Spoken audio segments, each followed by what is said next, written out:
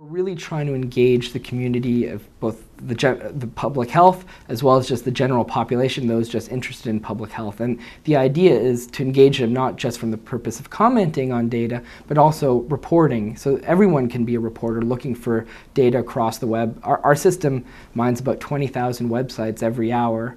But there are many other websites that are out there that we're not tracking. And so the idea is that we can put public health surveillance into the hand of the individual, and they can contribute information, and that can also get commented on.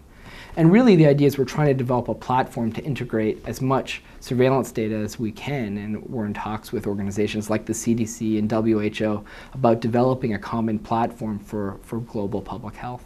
And if we can bring people in, the human network component into the data, that's when really we'll see some incredible value from our system that we've developed. And the way to do that is through technology like social networking, where there's an ease of interacting with the information and commenting and really allowing people to vet data that comes into the system.